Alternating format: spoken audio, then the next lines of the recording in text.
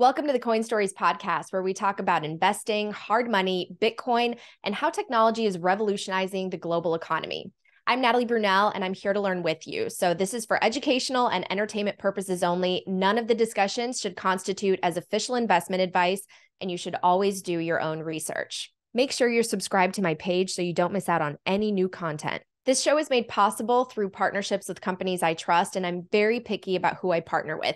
So I hope you take the time to listen to the ad reads throughout the show. First up, Swan. I partnered with Swan because it is a Bitcoin-only company that is focused on helping people save for their future and self-custody their Bitcoin. Swan can help you start a direct deposit to take advantage of Bitcoin as a savings technology and learn how to take it off the exchange. Swan's mission is to educate 10 million future Bitcoiners through free resources and media projects like The Hard Money Show.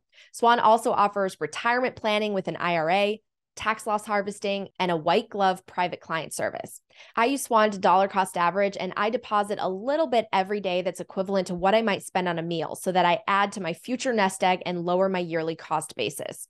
Swan Studios produces my hard money news reports, simplifying Bitcoin for mass audiences and documenting Bitcoin adoption around the world. To learn more and get $10 in free Bitcoin, head to swanbitcoin.com/Natalie Brunell. All right, next up, Bitcoin Conference 2024. The world's largest Bitcoin event is headed to Nashville next year. Early bird tickets are now available, and this is the lowest cost you'll be able to secure for the conference all year. And if you use the code HODL, HODL, you'll get an extra 10% off. So come join us for 3 great days of networking events, panels, keynotes, workshops, and more. You never know what big name might be announced when tickets are much, much higher in price. Head to b.tc/conference and use the code HODL. And before Bitcoin 2024, the next conference I'm headed to is BitBlock Boom this August in Austin, Texas, where I'm really looking forward to speaking alongside Preston Pysh, Mark Moss, and other great voices in the space. You can get your tickets at bitblockboom.com and use code HODL for 10% off. I'll see you there. All right, it's time for the show. Hello, I'm so excited to share this episode. It's my first ever how-to tutorial video, and who better to teach me to do something than Ben Perrin, BTC Sessions. Thank you so much for helping me. This is going to be a cold storage tutorial with Coldcard. I'm really proud that I have partnered with this company. I think BTC Sessions, you recommend it for cold storage hardware solutions as well. So thanks so much for joining me. I'm stoked to be here, and I'm stoked to see you get on your Coldcard here. Well, so let's start from the very beginning. And first, for those who may not be familiar with your background, I mean, you do these how-to sessions and tutorial videos. You've done them for all sorts of different products and services. So can you talk a little bit, just give people a summary of your background and how you got to do these videos and why you're so passionate about breaking it down in a simple way for the average audience? Yeah. So I started noticing Bitcoin years ago, around 2014, and I was trying to learn my way through. And I'm a pretty visual learner, and so as I got curious about Bitcoin, I wanted to learn some of the practical stuff around it. How do I set up a wallet? How do I secure my Bitcoin? And a YouTube search yielded next to nothing. It was really difficult to learn at the time.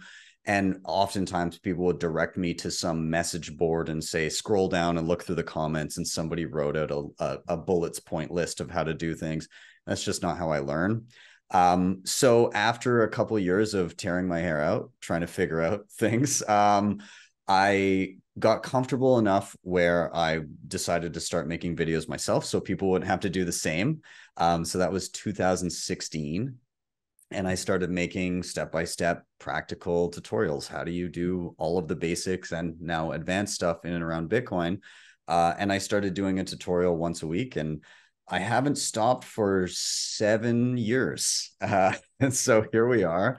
I had a little bit of an education background, and by that I mean I taught little kids how to break dance for about a decade. Oh, that's so cute. Yeah, so teaching adults technology is very similar to teaching kids complex movement. So really? Yeah, it transfers over well enough as long as you know the subject material. It's same idea. So yeah, I've been teaching people for around 7 years now, and just everything Bitcoin. Well, you do an amazing job. And I have to say that cold storage, it's so important, but this was one of the most intimidating aspects of Bitcoin for me, especially when I was a newcomer. I just felt like taking that responsibility was a little bit intimidating and scary. Mhm. And now that I've been in the network and working in this ecosystem for a couple of years, I realize that it's way easier than people think. And it's also really important to take that step. I just interviewed Matt Odell about a week ago, and he had a great analogy. He said, if you can raise a kid, you can definitely store your Bitcoin in a cold storage wallet. If you can drive a car, you can do it. So I hope that people, take a video like this and see that I'm someone non-technical. I don't have a technical background, but especially with your help, I'll be able to walk through the whole thing. So we'll start from ground zero. I have a bunch of different cameras going. I'm going to try my best in terms of the edit. But basically, we'll go over everything you need, all the equipment. We are going to, in this video, do the wired version. So there's another sort of even more secure way to put your Bitcoin on a Coldcard, and that is totally offline, air gap, off the internet. And so that we're going to do in a future video. But for now, this is sort of the more simple way to get acquainted with this device. And just a quick question, Ben, why do you recommend this cold storage wallet? Because there are so many out on the market. I know some people have been concerned about updates that some of the devices have had, and they just want to make sure that their Bitcoin is safe. So what are your thoughts? Why do you recommend this specific brand and device? Yeah. So I love Coldcard in that it can be used very simply, or it can be used in a very advanced manner. And you can actually start simple and then kind of level up your learning as you go, and then start to use the device in a different manner. So that's one aspect of it I love. We're going to start simple here. And then maybe later on, we'll make the tinfoil hat version of using a Coldcard, and that'll be fun too. And people can level up there. The other aspect about the Coldcard that I think is very important is, even though the average person watching this won't themselves go and audit the code that governs this device and actually go and look through the lines of code that make it work the way it does, it is possible for anybody to do that. And so what that means is you have eyeballs on the code that is actually in the firmware of this device. And so if anything shady were going on, if there were something malicious in the code that might be able to steal your money, then people can actually have the opportunity to spot that and call it out and warn others about it. And so by having it open like that, where you can actually audit the source code, it actually protects you from, if a company were malicious and were to put something into their devices that you weren't privy to, you would have that canary in a coal mine of somebody seeing it. And is that unique to these devices? It depends on the device that you are getting. There are some devices on the market that are closed source, and there are some that are open, which you can actually audit. And Coldcard is one that is open that you can audit. Also, the Coldcard does have what's known as a secure element. And what that is on any device, on any hardware device that is securing your Bitcoin, inside the device, there's the keys that unlock your money. Basically, the keys to your money are inside any hardware wallet that you're using. When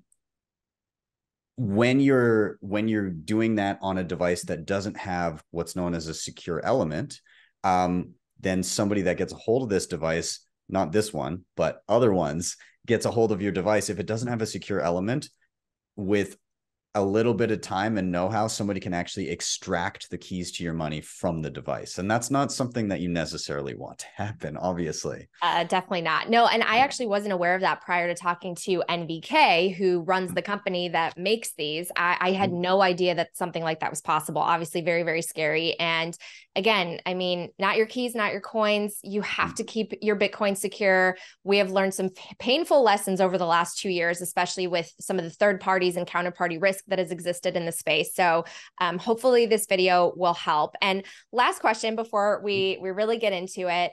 Some people think that when you get one of these devices, it's kind of like a hard drive for your computer. And so you take a file like an MP3 or a Microsoft Word file and you move it onto the drive, and then all of a sudden it's on the drive and it's secure. That's not how Bitcoin works. Can you kind of break down for people what the relationship is between Bitcoin and these devices? Yes. So I'm sure you've mentioned in plenty of your shows before how, Bitcoin is a global ledger of who owns what. And so another way to look at it would be, imagine there was a giant safety deposit box in the sky and it was completely transparent. So you could look up at the sky, you could see everybody's individual box, although you don't know who owns what. You can see all the boxes and you can see all of the money that exists and where it's allocated. And all of the boxes have a little slot where you can always slide in more cash to somebody's box. What you have with a device like this is you have the keys to a particular box. So you can always see and you can always deposit anywhere, but unless you have the key, you can't open up somebody else's box and take money out. So these are the keys to your safety deposit box in the sky, is effectively what this is. Funny enough, and we'll see this, you actually don't need this device to deposit money into the Coldcard. You don't even need to plug it in any way, shape, or form. And we'll see that in practice, that safety deposit box slot mechanism. We're going to get that so that you can always add money to your Coldcard without ever having to plug it in again. Wow. Okay, let's get into it. First of all, let's just go over what you're going to need. So if you're listening to this in audio, I'm going to put a list in the show notes. If you're watching this, I'll pop a list up as well. But you're going to need the Coldcard, which we recommend order this from the manufacturer. Make sure that it's not been tampered with. There are lots of companies and third parties that are starting to sell cold storage devices. You don't want to risk anything. So make sure to get it directly from the manufacturer. And we have a discount link in the show notes as well. You're going to need a USB-C to USB-C if you're using a Mac like me. So I've got that ready. I'm going to have something to write down my seed phrase. And I will be showing you guys this. If you watch this on video, it'll probably be a little bit easier to follow and understand, but maybe some people will listen on audio. And then you're also going to need a desktop application called Sparrow. So download that and we'll be showing you those visuals as well. Do I need anything else, Ben? That is it. We're doing the simplistic one. You just need the device, a cord, and a pen, and your computer, and you're good. So okay, perfect. Yeah. So let's get to cutting. I'm really excited because they now have released colored versions of the Coldcard. So I requested a pink one. I'm a little jealous. I still have the clear ones. And I'm gonna cut it open. So this is completely new. And so what it comes with is this little warning. And on the flip side is where you can write down your PIN. And your seed phrase. And you can either choose between 12 or 24 words. Obviously 24 is more secure. I'm sure we'll get into some of that. You'll also get this cool little sticker. Actually, I think you get 2 stickers. I think there's another one in here, but all right. And then here is the Coldcard. And I'll show it on this camera as well.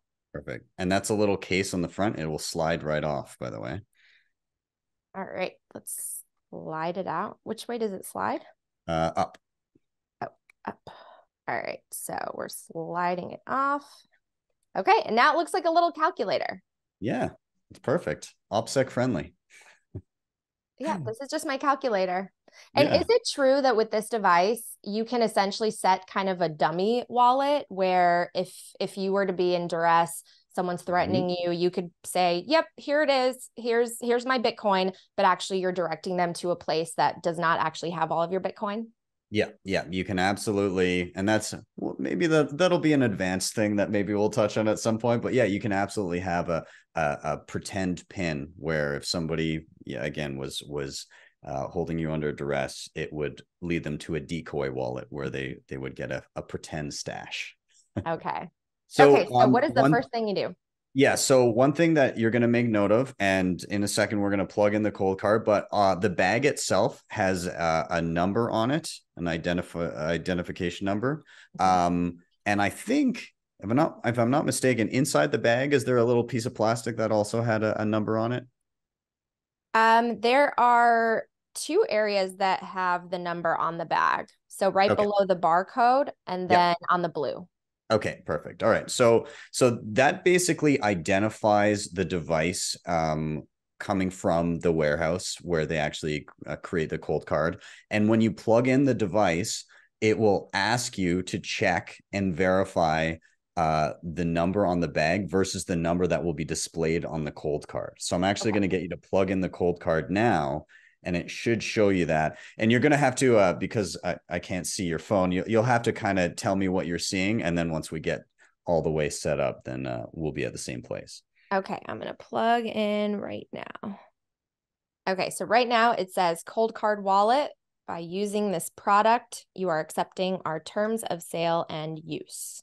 Perfect. All right. So there's going to be a few intro screens here just to orient yourself on the Coldcard. On the number pad, there's an up and down arrow and a side to side arrow, and that's kind of your navigation going through the menus. And then bottom left, there's an X. That's if you want to get out of something, or check mark if you want to advance. And so we're going to advance forward by hitting the check mark. All right, and then that number pops up. So let's verify. The number on the bag is 579, 579 on the card, 310, 310, 870, 870, 436. Your new Coldcard should have arrived. And then we can, I assume, punch down. Yep.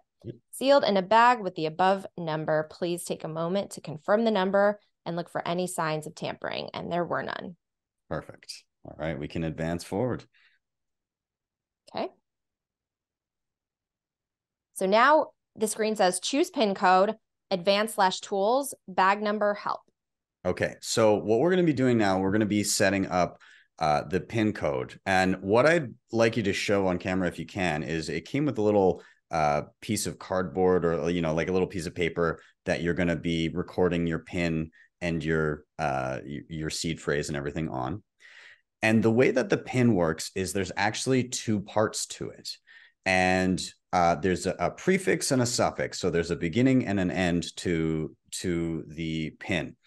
Each part of the PIN can be anywhere between 2 and 6 digits long. So you could have it be 1, 2, and then the second part be 3, 4, or you could have it 1, 2, 3, 4, 5, 6, 1, 2, 3, 4, 5, 6.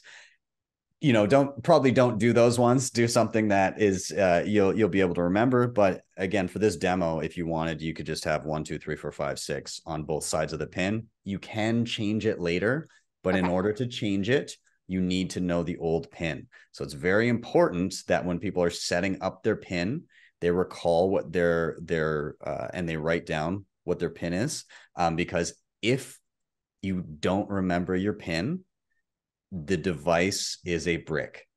Okay. Right. So I will stress that.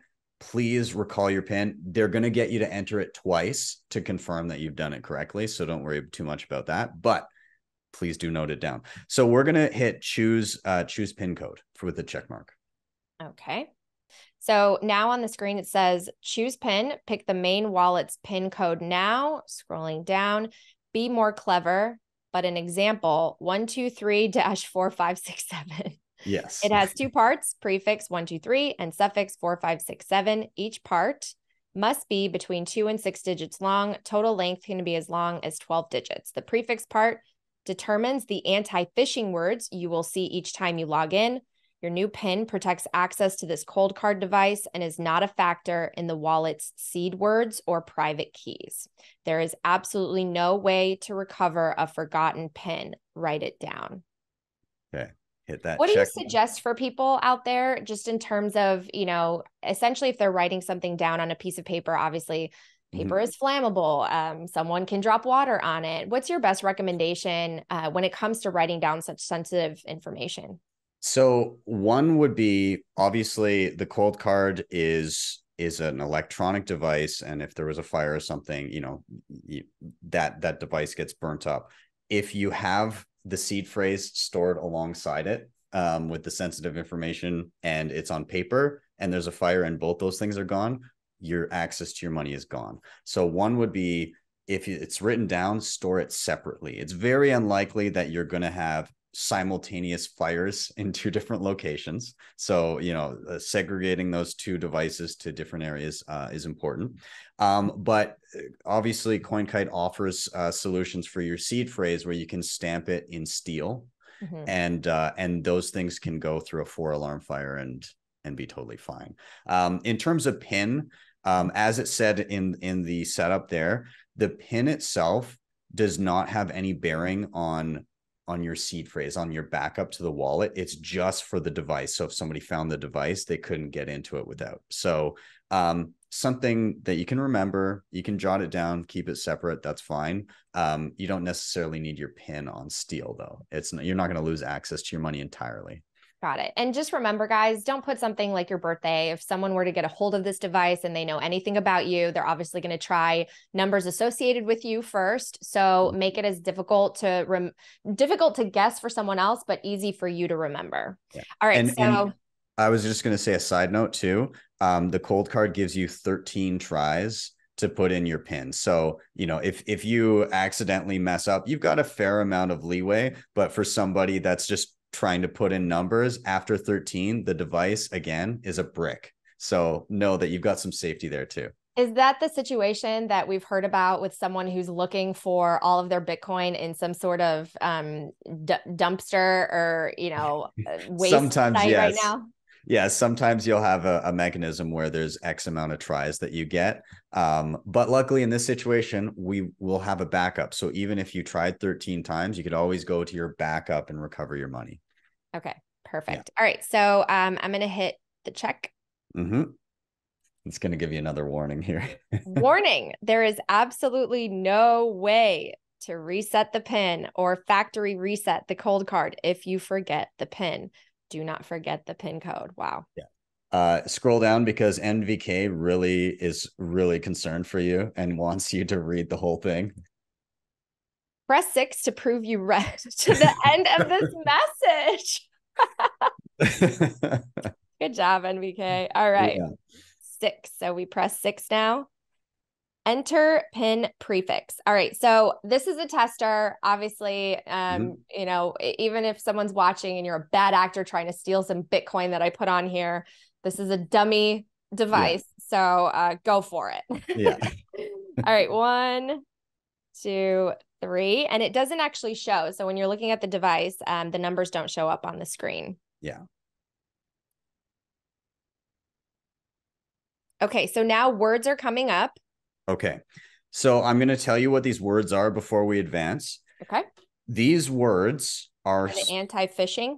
Are anti-phishing words. And so the way it will work will be every time you go to log into your device, you're going to put in the beginning of your PIN. So you just did 1, 2, 3. Is that correct? Oh, I did 1, 2, 3. Yes. Okay. So next time, like when you log into your device after it's been off, you'll type in 1, 2, 3, and then you're going to hit the check mark and you'll see these 2 words.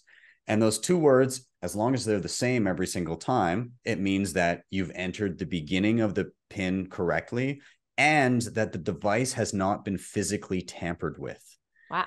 If either of those things are untrue, like if you accidentally put 1, 2, 4 and hit the check mark, the words will be different. Or if somebody actually gets a hold of your device and tampers with the circuitry inside and you type in 1, 2, 3 correctly and hit the check mark, it will still show different words. And that's your canary in the coal mine. Okay. So should I write these words down on the wallet backup card? Yes, you'll write that on the wallet backup card. You can write in the 1, 2, 3, the anti-phishing words, and then we'll move on to the next part of the PIN.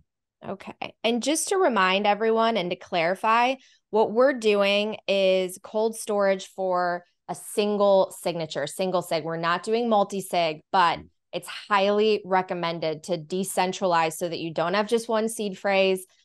This is something that, I think once you feel a little bit more comfortable, you can get to that next advanced step. Sometimes people choose custody solutions like Unchained for that, so that a company has one seed phrase, then you have another, maybe a loved one has a third, and you need 2 out of 3 keys. But just try not to have a single point of failure. Do you agree with that? Yeah, yeah. And I mean, this can be a step down the road, right? Like Yes. if you're starting with, if people are watching this is your first time using hardware, don't worry about like having to do that right away, but level up, get comfortable with this, and then down the line you get enough Bitcoin and you're like, well, I would like to be a bit more secure. Then you can dive into multisig. Perfect. All right. So I've written down the words Mhm. and I'm assuming that I hit check. Yes, exactly. Okay. Now we're going to enter that second half of the pin. So I'm going to do 4, 5, 6, 7. Perfect. Now it's asking for the pin prefix again. Okay. So basically what you've done is you said, this is my prefix, this is my suffix, and it's given you the two words in between. Now it's just taking you through a second time to make sure that those are the numbers that you meant to put in. So you're going to put in the first part of the pin again now and hit check. We recognize the words. It's asking if we recognize jealous and powder. Those were the two anti-phishing codes. Okay. So we're going to hit check. And now we're going to enter 4, 5, 6, 7 again. So our dummy pin, once again, is 123 dash 4, 5, 6, 7. But I highly recommend not doing that number. Yeah, maybe don't do that, but yes. All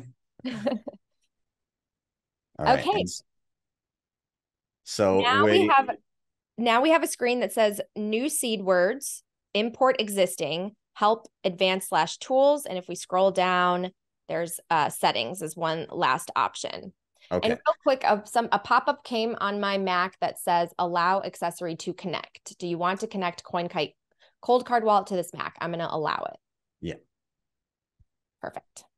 Okay. So basically what we've done is the pin is all set up. The pin will remain the same throughout the life of the device unless you explicitly go in and change it later. Okay. So this is now the main pin.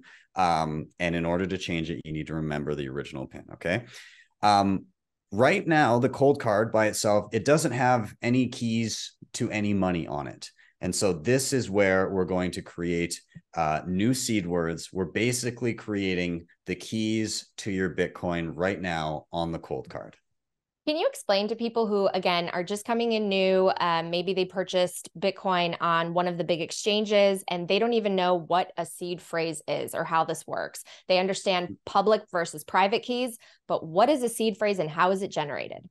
Right. Okay. So the main takeaway here is a private key is a key that allows you to unlock and spend any Bitcoin that you are holding in your wallet.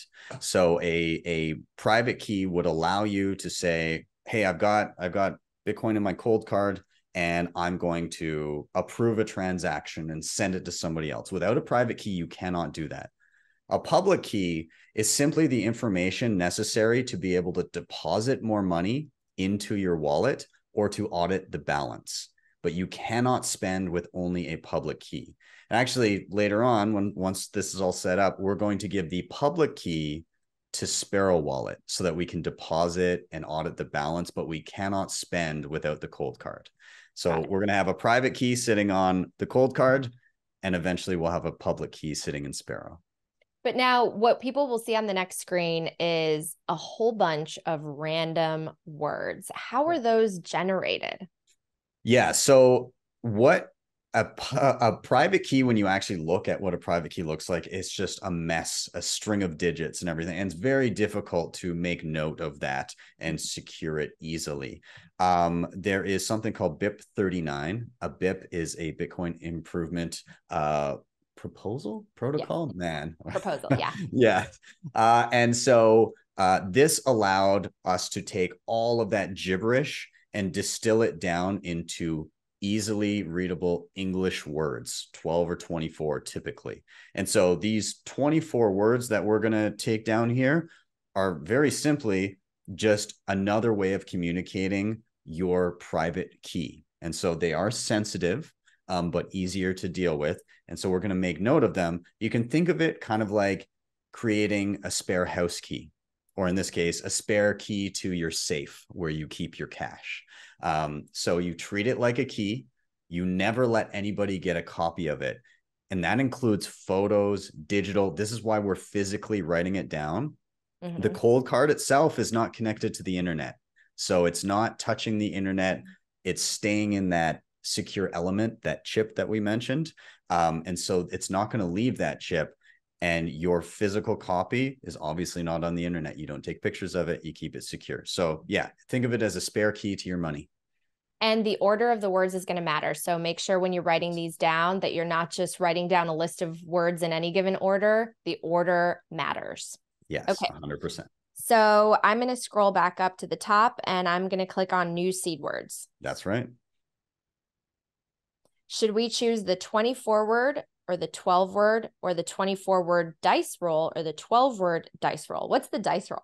It's time for a quick break to hear these messages from my partners. Fold is the best Bitcoin rewards debit card and shopping app in the world. You can earn Bitcoin on everything you purchase, from Amazon to groceries to your Bitcoin conference tickets, with Fold's Bitcoin cashback debit card. And you can win free Satoshis every day, or even play for a whole Bitcoin by spinning the rewards wheel. You can also buy Bitcoin and stack sats directly on Fold and earn even more incentives and rewards. This is a great app to get someone totally new into Bitcoin, and way better than earning airline miles or hotel points. Head to foldapp.com/Natalie, and if you use my link, you'll get up to 10,000 sats when you sign up for Spin or Spin Plus and spend at least $20 on the card. I'm so excited to share that I have partnered with Coinkite, and we are committed to making sure everyone has the information they need to safely self-custody their Bitcoin. Coinkite produces the Coldcard wallet, which is the cold storage device I am switching to for safekeeping my Bitcoin. It is Bitcoin only. You can verify the source code. It's ultra secure. And as I'm learning, it's easy to use even if you're a beginner. If you head to their site in my show notes, you can find all of their products, from cold cards in different colors to seed plates, tap signers, sats cards, block clocks, which I have behind me, and more. I'm also in the process of creating some how-to videos on Coldcard, so watch out for those in the near future. Become your own bank with Bitcoin and Coinkite. All right, back to the show. Good old NVK gives you so many options. Okay, so the difference between 24 and 12, first, we'll say 24 technically is more secure, but if we're being realistic, it's kind of like trying to find a singular grain of sand in the Milky Way galaxy versus the known universe. Like it's not going to happen. You're going to be fine with 12 words. However, I do recommend choosing 24, because later on, if you level up and you're like, oh, I'd like to use some of these cool advanced features, some of the advanced features are not available if you only have a 12-word seed phrase. Okay. So just keep that in mind. We'll go with the 24-word default. The dice roll, just for people that are curious, if you don't trust NVK and Coinkite that they're really generating numbers randomly in this device and that they've injected something, even though you can audit what the code is doing, if you don't trust the random number generator, you can actually roll dice and add more randomness to the creation of your 24 words. Wow. Yeah, that's probably too technical and over my head. So we'll just do the 24 word defaults. All right. I've chosen that. And now it says generating. Okay. Record these 24 secret words. All right, so we're going to start. I'm going to record all of these and we'll talk through. I'm giving my seed phrase out. So again, this is not, so never do this is what you're saying. Yeah, no, don't do what I'm doing right now. And I know that this is a little bit paranoid, but I've even heard, don't do this around cameras. Don't do this with speakers on while you're saying the seed phrase out loud. You really do want to be careful, especially if you plan to store, a good chunk of your life savings. Be in a room that, no one's looking over your shoulder. There are no cameras or microphones listening. Just be ultra, ultra careful, because again, you don't want to risk anything. So we have the device right here. And my first word, I think it's meant to be, it's news. Oh, there we go. It couldn't have been a better one.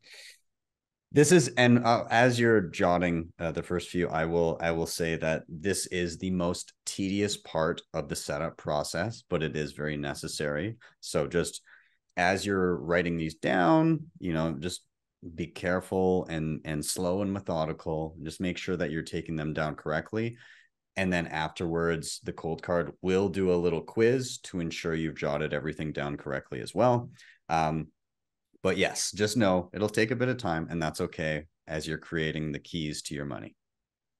Okay, and here, this is interesting. So I assumed that to get to the next three, you hit the check mark, but that's not the case because now it's asking word 19 is question mark. So I should have just scrolled with my up and down arrows. Yes, if you hit X, I think it will take you back.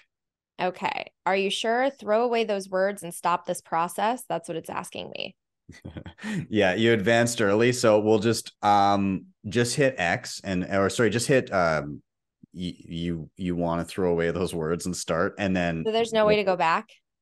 Unfortunately, no. Oh no. Okay. Well, this is actually really good, so you're learning with me. I already now know that I should have been just scrolling down arrows. So don't do what I did. Don't hit check, hit the down arrow. So I'm going to start over. That's all right. We only got to the first three words, so it's not catastrophic. You're just going to choose new seed words again. Okay. So my new words are can, follow, and flip. So I've written those down. And again, don't hit the check mark. Don't do what I did at first. Hit the down arrow. Now I see 4, 5, 6, 7. Number 4 is awake. 5 is flip again. 6 is bread. 7 is shed. Scroll down. We've got fruit, broom, mistake.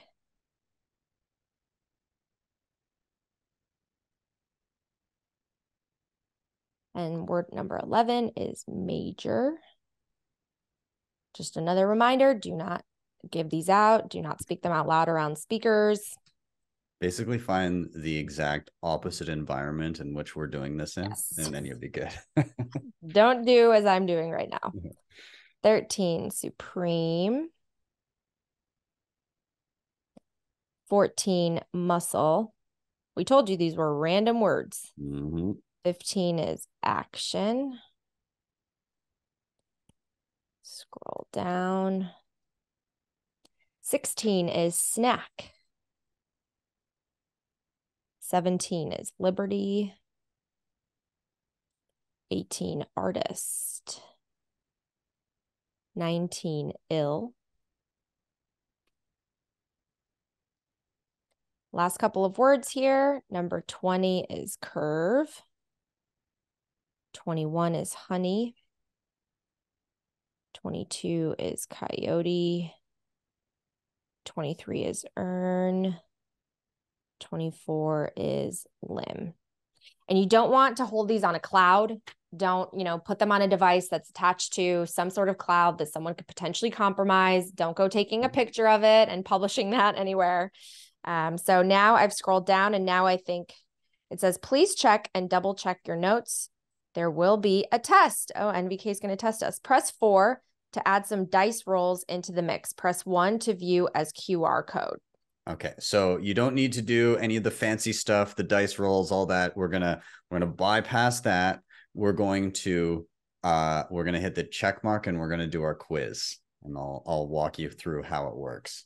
Okay, so word number 11 is honey, major, or imitate, and on my sheet I've written major. So number 2.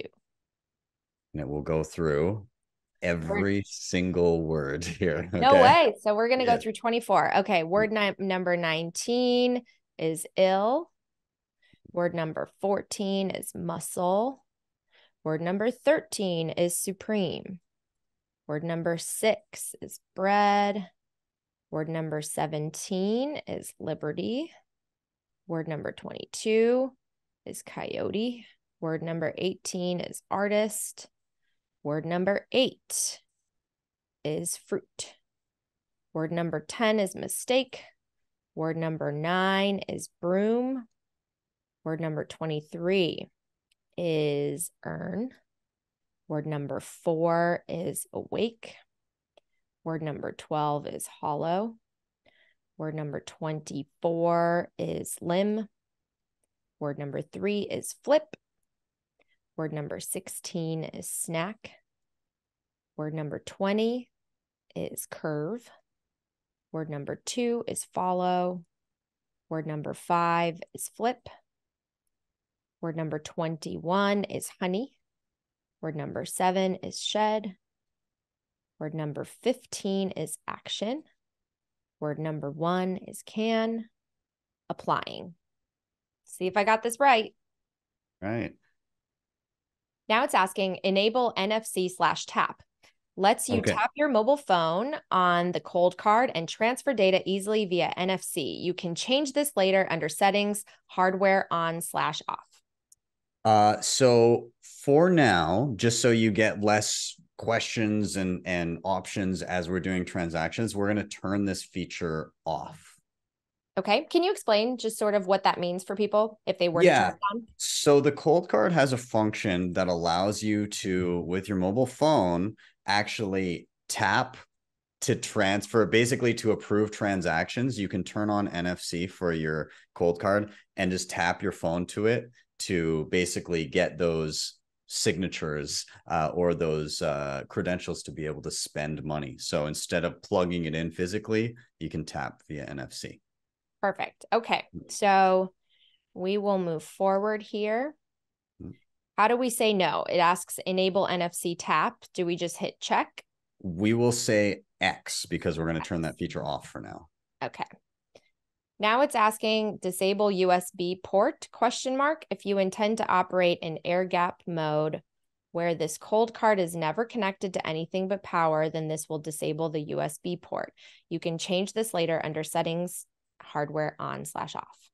Okay, so does it say it's asking if you want to disable the port? We do not want to disable it because we're using it. So we're going to say X. Okay, now it says ready to sign, passphrase, address explorer, secure logout. And if we scroll down, advanced/tools, settings.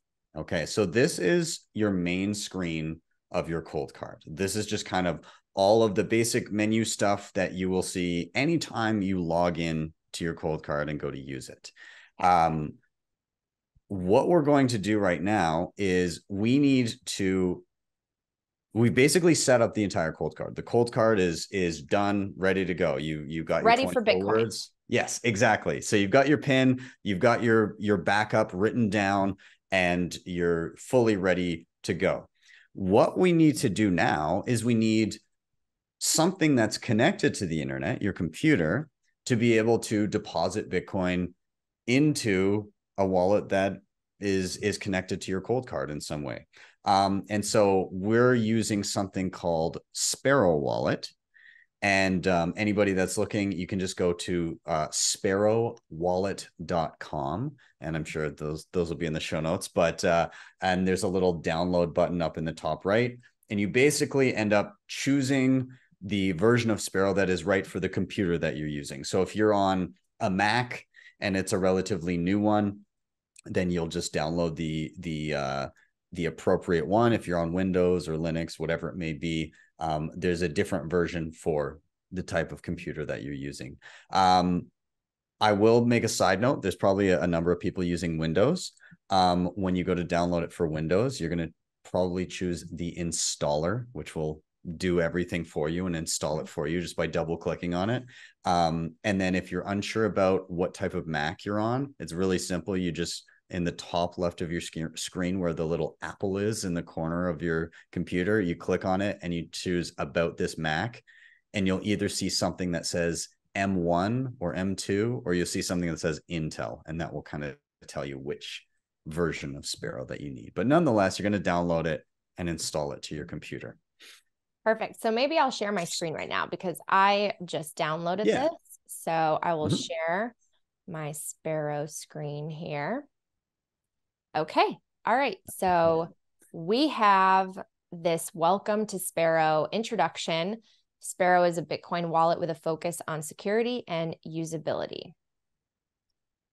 Should I Okay. hit So next? we're gonna for this intro, because I don't want to overwhelm people with Sparrow. Sparrow is an excellent wallet, and you can be as simple or as advanced as you like with it. We're going to go simple with it. And so we're going to kind of blow through a few of these initial screens just to kind of get us set up, because I don't want people to get overwhelmed. It's a great tool, but keep it simple and then learn and ask questions as we go. So we're just going to hit next here. We're going to keep going through here. This is basically how we're going to be connecting to Sparrow normally. And this is how most wallets work. Is you're connecting to somebody else's node, and a node is basically just a record of all the transactions of who owns what, and your wallet will check somebody else's copy of the Bitcoin blockchain to see if you have money. Basically, you're just saying like, hey, is there any Bitcoin in my addresses? So this is just telling you about what a public server is. So we can just hit next. Hopefully in the future, we'll do a node setup tutorial. Yes, 100%. Now, this is telling you about other ways that you can refer to other nodes. This would be an example of running a node on your own computer and connecting to it. That will be an advanced thing that you might look into later. So we'll hit next. And then this is another option where you might run a node on your own dedicated device that sits on a shelf, like the one I have behind me right now. And it's just another way to do things. We're going to leave it for now. We're just going to hit configure server. Yes, stay tuned, because I do want to show people how to set up an Umbrel in the future. Indeed. Oh, it's yeah. And so that's the intro screen. And then I think you might need to share one more time because it bumped you out of that one window. Oh, there we go. Okay. So all you're going to do here, you don't really need to do anything special. Can you just hit the test connection button? Okay, you are now connected to the Bitcoin network. So you're using one of the pre-selected Bitcoin nodes that Sparrow often connects to, basically just so you can check your balance. And now we're going to hit create new wallet. There we go. Perfect. Okay. So I know this screen looks scary. Stick with me because it's super easy. I promise you. Okay. And if you're listening on audio, this might be a time where you want to flip over to the YouTube side. I think for the audio, setting up the Coldcard, getting the seed phrase, pretty self-explanatory, but the visuals might be helpful. So I'm going to have chapters marked so that you can just scroll right through and head to this part of the video so that you can just see on screen exactly what you would be looking at as well.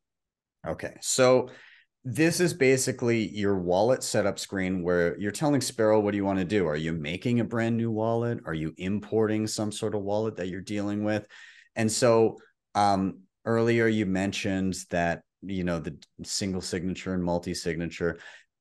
It already says single signature here. Basically, the whole top area, we don't really need to touch because we're not doing anything special or technical. We don't need to worry about any of this. So I want you as a newcomer to gloss that over. You're going to look straight to the bottom and it says connected hardware wallet. We're going to click on that.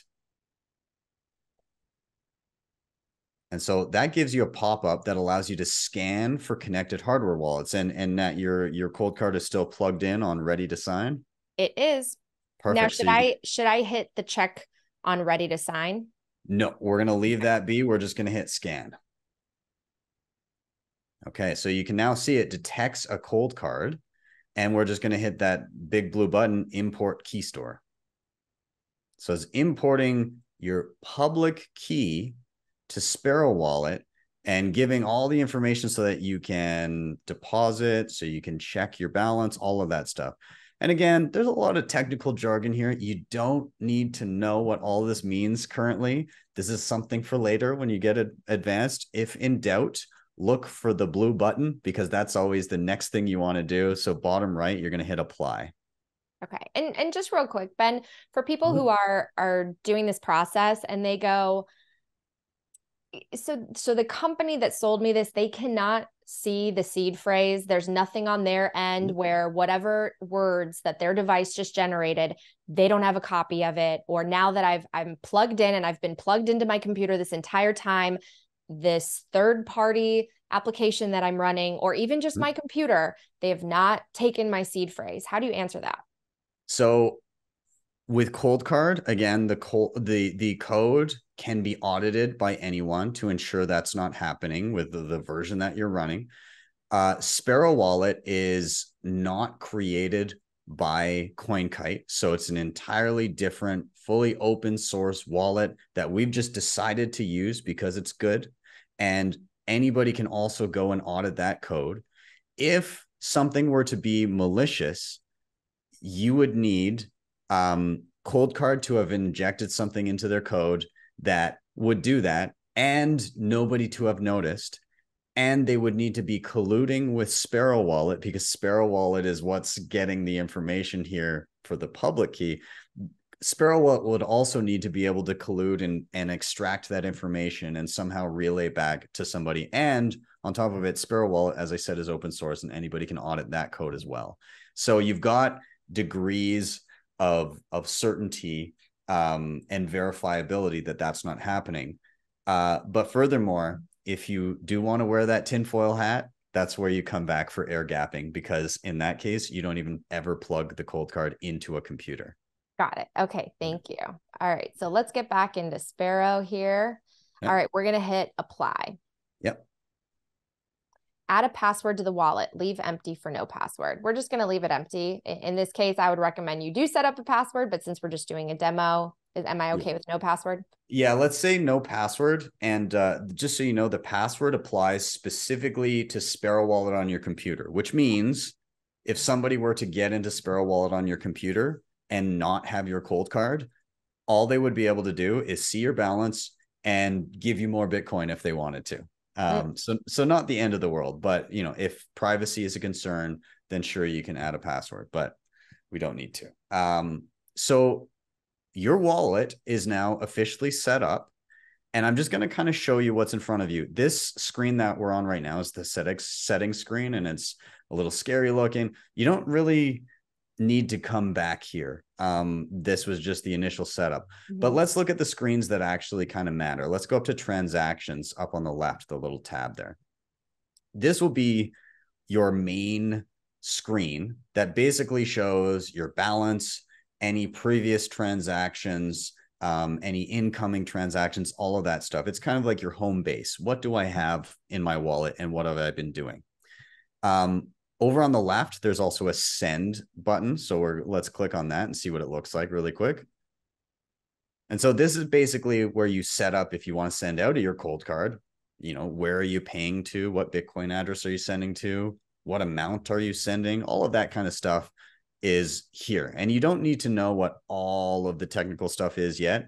You just need to know the basics of where am I sending and how much am I sending? That's pretty much it. And then finally, let's take a quick look at the receive screen over on the left as well, just to kind of get an overview of what we're happening.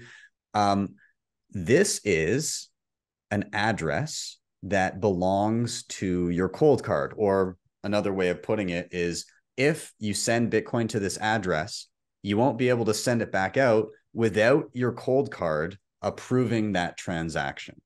So let's say, Nat, I know that you do a ton of work with Swan and everything. Let's say you had a DCA set up and it was sending to an address from this screen.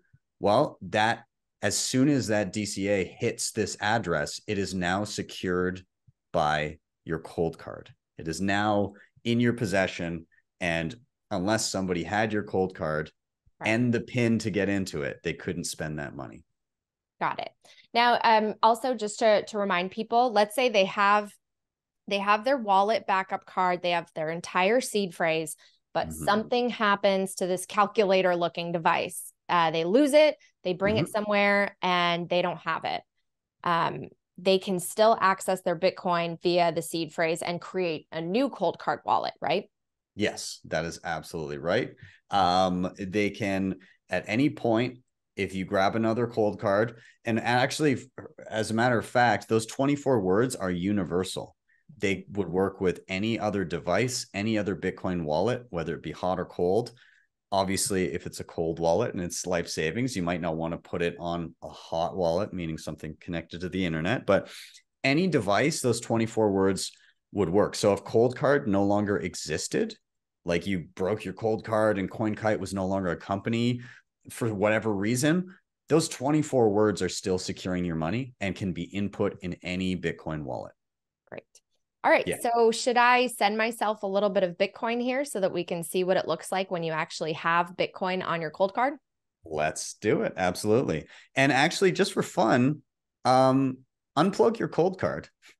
It's time for another quick break to hear these messages from my partners. Next up, I want to share with you about Crowd Health, which is a Bitcoin alternative to health insurance. Health insurance costs are sky high today, and you send your money every month to a massive corporation, and then you never see that money again, even if you don't need a doctor. But if you do need care, you end up having to pay even more out of pocket, especially if you end up as one of the 20% of claims on average that aren't covered. Crowd Health is all about community, and the community crowd funds everyone's healthcare. So if something happens to you and you need medical care, Crowd Health negotiates down the medical bill lower than what insurance would be, and then the community helps you cover it. And in turn, you help cover others' needs, which has been so rewarding. I am so glad I switched to this program. And for more information, you can head to joincrowdhealth.com/Natalie and use promo code Natalie for a discount. I am so excited to share that I have joined Orange Pill app as an advisor. If you haven't downloaded this app yet, you are missing out on connecting with Bitcoiners in your area.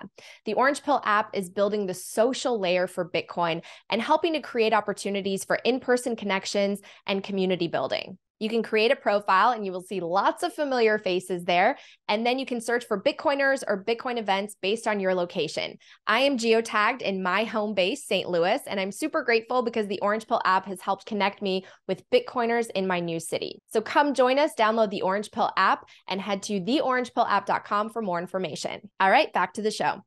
Unplug your Coldcard.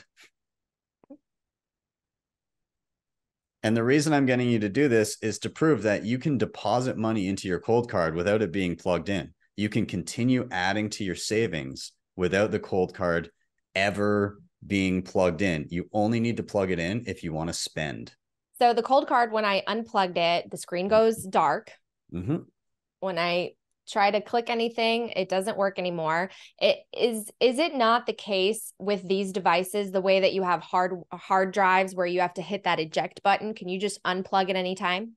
Yeah, you can just unplug at any time. Okay.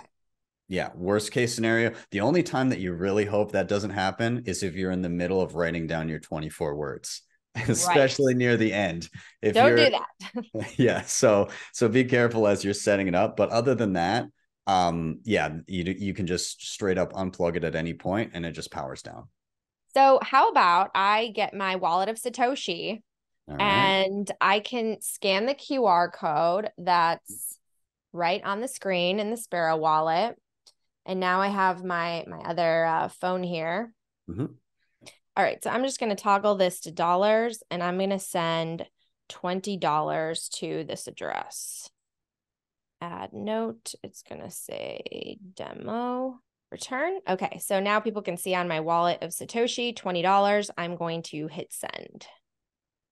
Relatively quickly, I believe you'll get a little notification from Sparrow Wallet that pops up that says, "Oh, there's a incoming transaction," and typically it pops up and yeah, there it goes. So those watching that saw what happened on screen right now, two things: there's a notification that says, "Oh, you have a new transaction," but secondly, if you were looking at the receive screen, you would have seen that address change. And the reason for that is that every time you send to an address in Sparrow, it will generate a new one. And that's kind of like a privacy mechanism. So if you just had a singular address and you had multiple different people sending you money, then people would be able to see how much money you have in that particular address. When it swaps it out every single time for a new transaction, it's just kind of helpful, not kind of letting people know what's in your bank account, more or less. Exactly. So it'll change. The other thing that I'll note about this receive screen, sometimes it's a good idea to put in a label of where it's coming from. We forgot to do that, but that's okay. We can add it after the fact. But nonetheless, if you know you're going to receive, you can always type in a little note in the label. But what we'll do is we'll go up to the left where it says transactions. And there's our transaction coming in. And actually, we've already got a confirmation there. So we actually have the $20 now sitting, the 64,026 sats are now in your they took a Coldcard. penny from me, Ben. I mean, I this know. It's that volatility, I think. but honestly, I mean, can you just take a step back again? This is incredible. I mean, lightning speed. Nobody exaggerates when they talk about just the power and this revolutionary technology that is Bitcoin, where you can literally. I could have been in another country and I would have gotten it in the speed of light, and no intermediary, no bank, no one I had to trust, no one that could censor me. I mean, I don't think people appreciate it until they play around with it and actually see it. And so it's never lost on me, you know? And it's sent directly into your secure digital vault that you just created offline on a calculator. That's right. That's right. Okay. So if I were to plug this back in, can we take a look? Is there a way to see my balance just on the device? No. And I'm going to tell you why. The device is unaware of the internet. That is this. I want you to think of the Coldcard as a literal key. Like the key to your house doesn't know the contents of your house. So exact same thing. The key to a safety deposit box has no picture of what's inside the box. This is literally holding a key to your money. It is offline by design.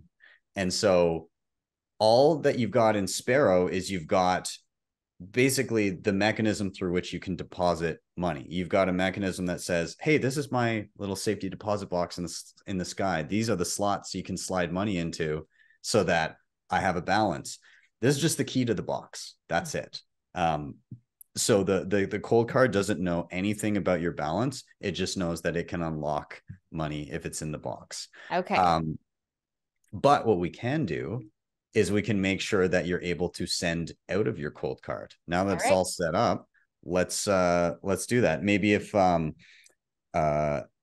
let's get in there first. Well, I'll get you to plug in your Coldcard and put in your PIN so that you're ready to go first. Okay, so I'm plugging the device back in. You can see it right here if you're watching on video. I'm going to type in 1, 2, 3, my prefix. And then jealous and powder, those are indeed my anti-phishing code words. And then I'm going to hit check. 4, 5, 6, 7.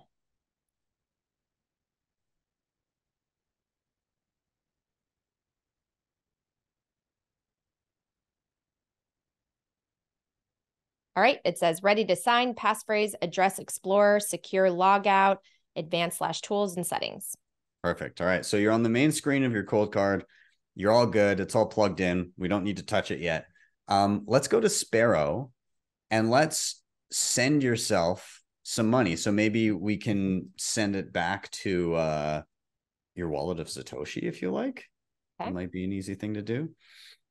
Okay, so we're back in Sparrow here. Okay, so you're going to hit send. And so there's two different ways to do this. If you had, let's say somebody had texted you or emailed you or messaged you a Bitcoin address, you could paste it into the field that says pay to.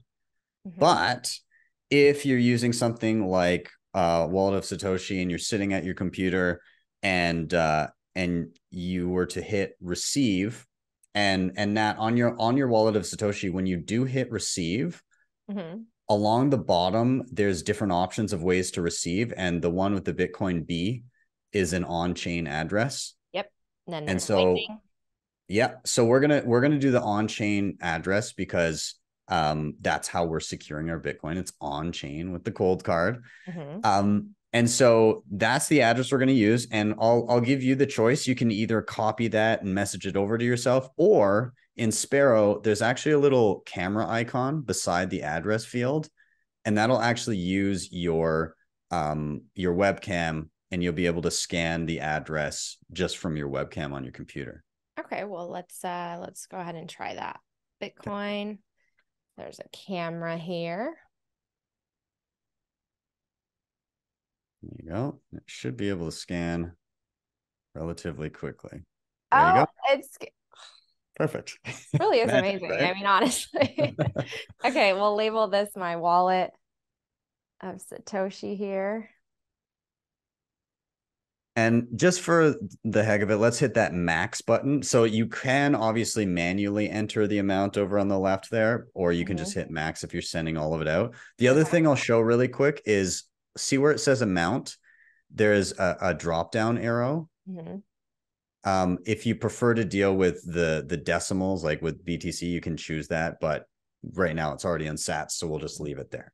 I'm all about the sats. We gotta start talking in sats. My portfolio, when I look at it, it looks so much nicer in sats.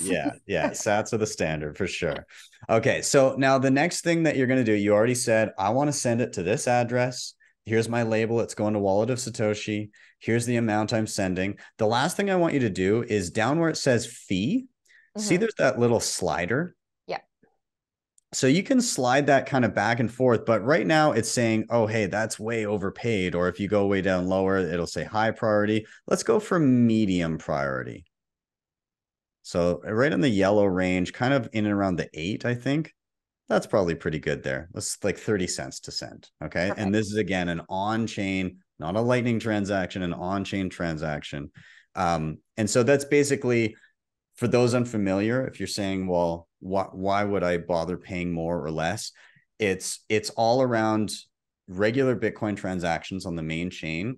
The fees are dependent on how busy the network is and how much data you're sending, not the dollar amount that you're sending, but how much data does your transaction require? And you can get into the details of that later, but if you set it super low, then you might be waiting longer. If it says low priority, if you set it medium or high, then it'll get through relatively quickly.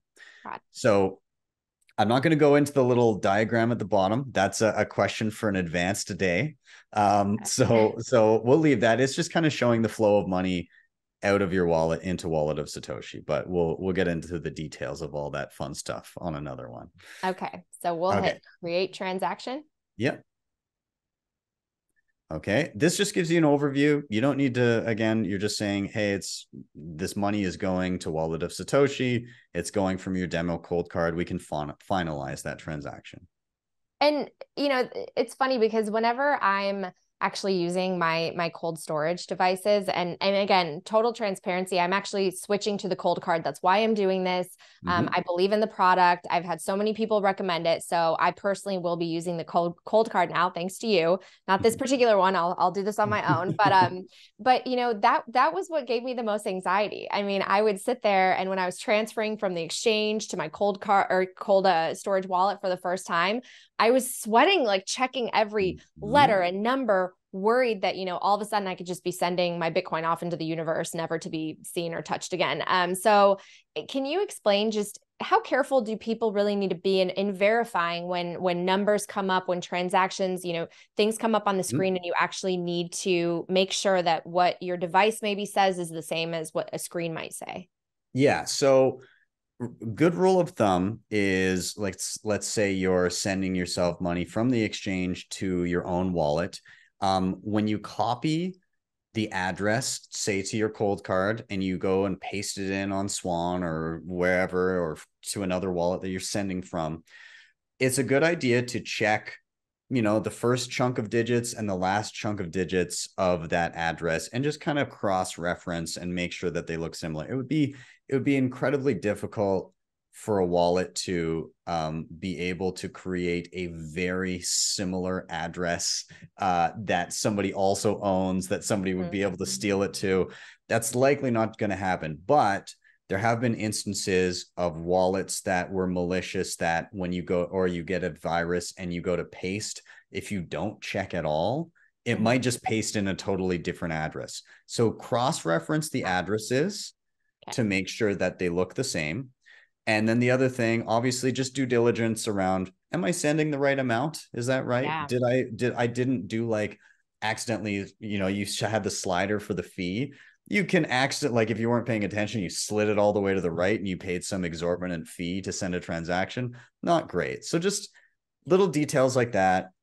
Is it the right address? Am I sending the right amount?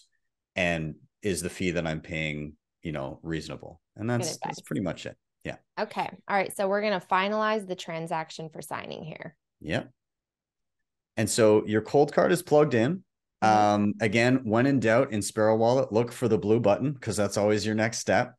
All of these other buttons down at the bottom are the advanced stuff that we might use for an advanced video, but we're doing the simple version. We have a plugged in Coldcard with the pin already put in. So you're going to click sign. And then you can see the Coldcard listed. It detects it. You're going to click sign. Then it's going to ask you some questions on the Coldcard.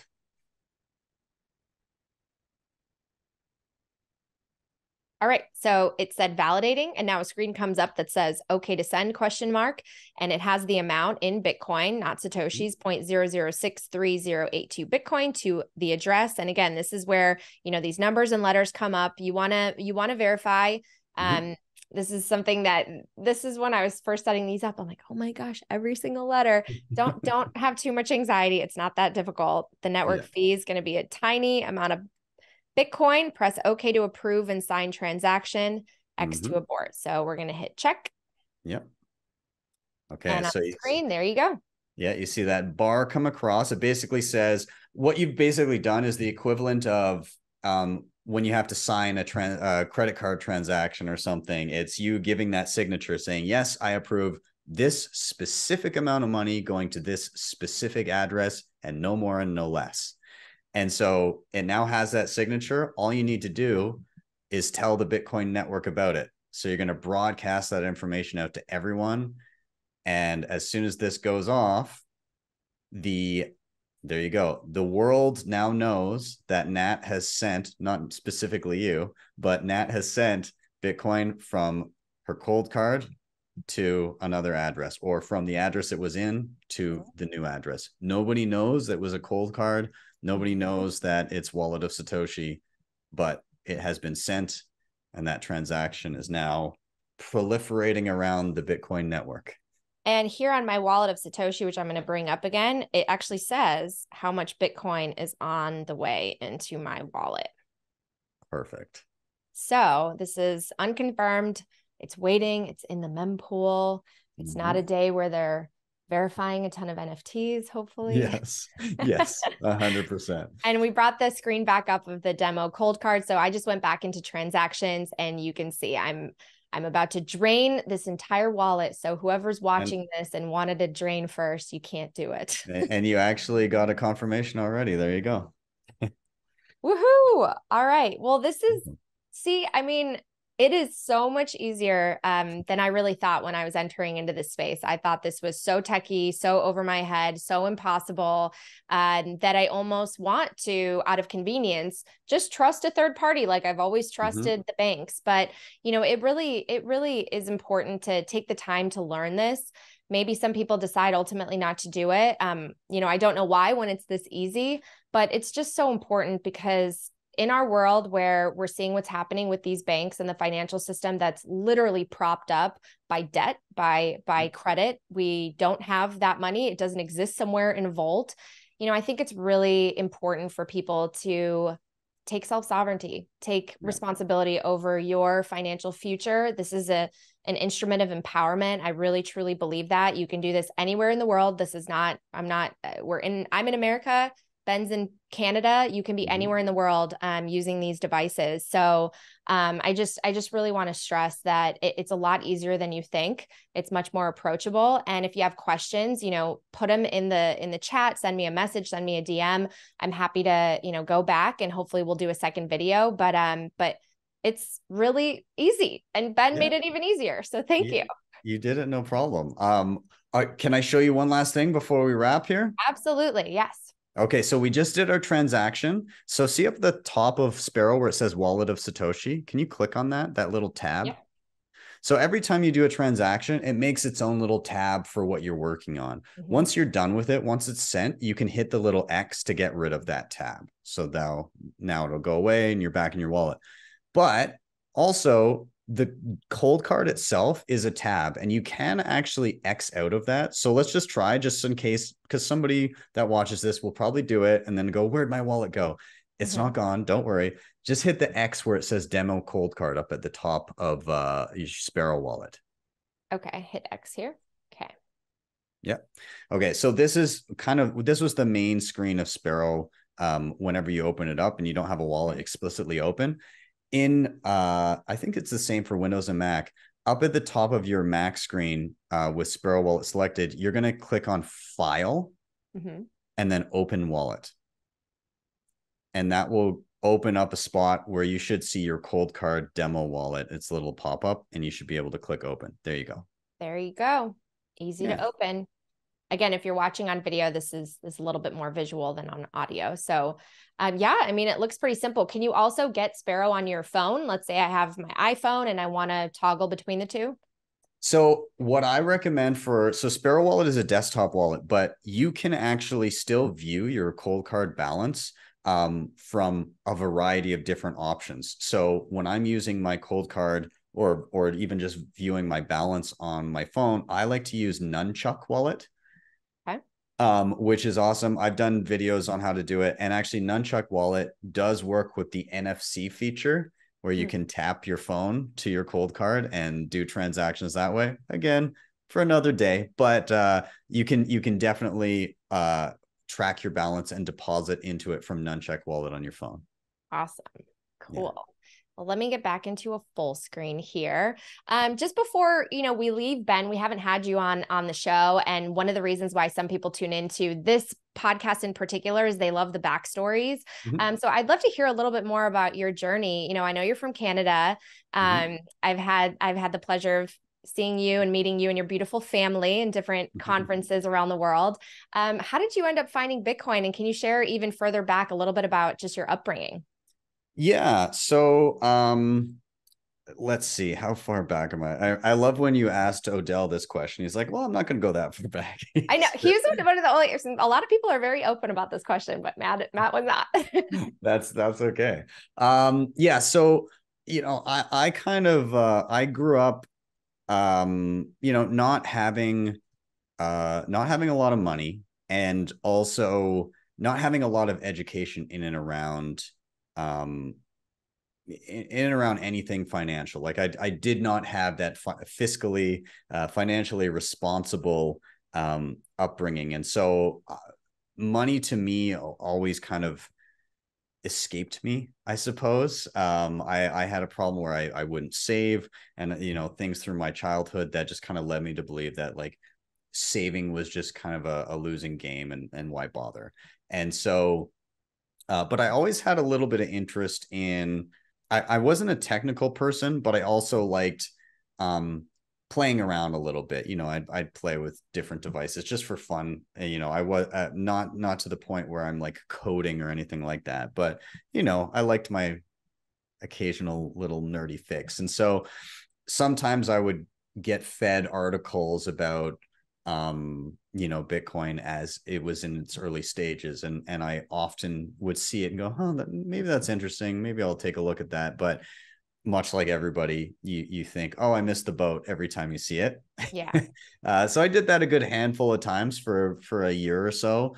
And then in one of those famous kind of blow off tops, I'm looking at it going, okay, this is either a giant Ponzi scheme or there's something more to it. And so I ended up going down a rabbit hole. I actually read about it for about 3 months before I ever actually got any Bitcoin. And I got my first Bitcoin wallet and bought my first little bit of Bitcoin, $50, $100, something like that. And, I had it in my own wallet actually at first. But the same week that I bought was the week that Mount Gox imploded. I didn't have money there, but all of my friends that I had said, hey, I'm looking at Bitcoin. I might get some Bitcoin. And then the week that happened, I'm getting all these messages. I hope you didn't buy any of that crap and sending me all the articles. But it was the recognition, and I'm sure you've noticed this too. It was the recognition that the reporting around it was just wrong. Yeah. The messaging around it was Bitcoin failed, when really it was a poorly run business that failed. And I was lucky enough that I had read enough and understood enough about Bitcoin at that point to go, well, if this reporting is totally wrong, then actually Bitcoin is still working as expected. And so barring a catastrophic failure of what I think Bitcoin is and why I think it's important, unless that changes, then why would I stop using it, stop learning, and stop accumulating? So I just kind of kept on going through that whole bear run as everybody assumed Bitcoin was dead, and it paid off. So years later, again, after tearing my hair out for a while, I learned enough and felt confident enough to kind of start helping other people learn about how to use the tools. And yeah, it's been a wild 7 years of the channel, but 9 years playing in Bitcoin. So here we are. Amazing. I mean, I really truly admire what you've done, because there are so many people out there from different backgrounds, you know, busy in different jobs. They're trying to figure this out, and you make it so easy and approachable. What's something that you wish you knew at the beginning of your journey that you know now, especially embarking on all of these tutorials with different products and services? I'm sure there must have been a lot of learning lessons along the way.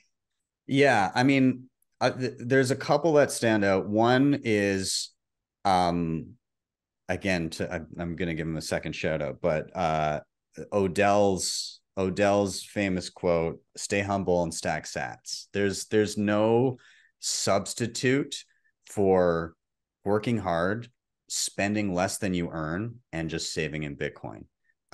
It may seem like it may seem like a genius for a period of time, but by and large, most people, when they get a little too cute and they try to gamble a little bit and get ahead, would have been better off if they had just stayed humble, stack sats, do what you're good at, and save in Bitcoin.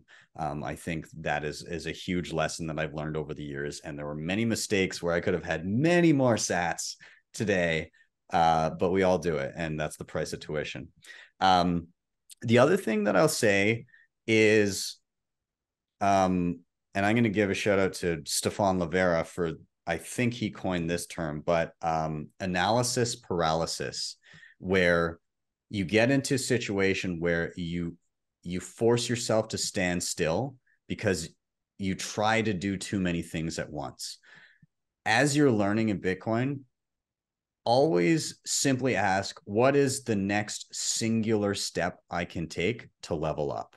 And so I'd say, you know, obviously a good trajectory is: 1, get off 0, get some Bitcoin; 2, learn how to use a hot wallet; and 3, get into cold storage. If you can get those first 3 steps, then you can start playing around and start learning some of the even cooler stuff, like running a node, or like some privacy stuff, or Lightning, or, you know, those are all cherries on top of the foundation of self-custody and security. So I would say start there, one step at a time. Don't worry about doing too many things at once. It's a process, and that's okay. That is such great advice. I really appreciate your time and your help. Like I said, you've made this so easy. You guys can get your Coldcard with a special discount. The link is in the show notes. Also, a link to all of Ben's BTC sessions, great tutorials, so you can learn how to do some more advanced things. Hopefully he'll come back on the show to teach me a couple of more things with both the Coldcard wallet and maybe some other devices. So Ben, thank you so much. No worries. Thanks for having me. Thank you so much for watching the video version of this show. I really want to hear from you. If you have suggestions or guest recommendations, you can email me at natalie@talkingbitcoin.com. Please subscribe if you want more content, and I'll see you next time.